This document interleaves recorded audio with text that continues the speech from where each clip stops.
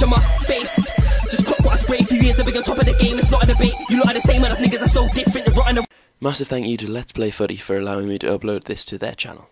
Hello guys, it is Will here, and as always you guys will know it as Betty Sharks. Anyway, right, the video today is a Team of the Season Jerome Boateng review, and as you can see on the screen now, he has 81 pace, which I was incredibly excited about, 87 defence and 88 heading, so, you know, we're all set up to have a really good card. This is the side I played him in, 3-5-2, pretty pacey Bundesliga side. He was by far the most expensive player in the team. He cost me around 270 grand.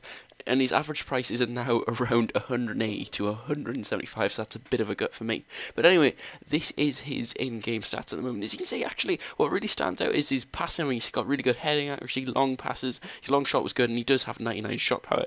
He has the really good stats, so 4-star weak foot, 3-star skills. He's 6'4" and he has medium work rate, which I quite like in a centre back. You'd ideally want your high defensive and your low attacking, especially in 3-5-2, because you don't want to get caught out of position. But this was quite surprising. For 81 pace, he only has 74 acceleration and 71 agility, and you know that was, you know, I was like, well, that bollocks is that 81 pace. I was really quite disappointed. And it does show in the gameplay. He does not feel like 81 pace at all. So anyway, I'll move on to some gameplay. He's heading.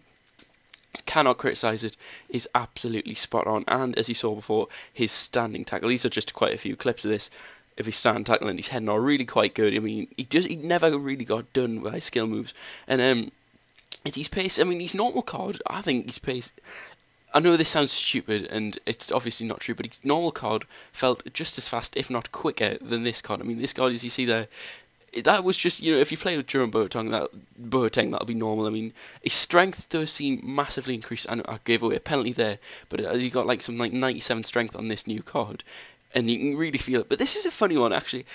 He actually feels like a Team of the Season player because of his passing and, I don't know, going forward ability. He saw there, I wanted a miniature skill run with him there, and he finds Blaszczykowski over the top, who manages to get a goal from his passing ability. And look at this.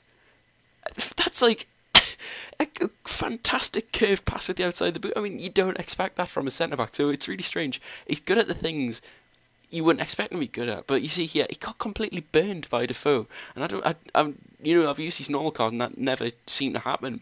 So he's good at the things you don't really want him to be good at, but I find he's seriously lacking, especially in pace for an 81 pace centre-back. You think, there, I was tracking that run, I was running back, and he still got burned. So, you know, and here anyway, this is a comparison. So you're paying 270k, well, I pay 270k for Boateng, and then watch Felipe Santana. Felipe Santana pulls back the Team of the Season Lens. Lens was run with the ball, admittedly, but he still catches up to this insanely quick player. So I mean, why spend 270 grand on a player which you can buy a better one for 2-3? So anyway, that is the finish of this episode.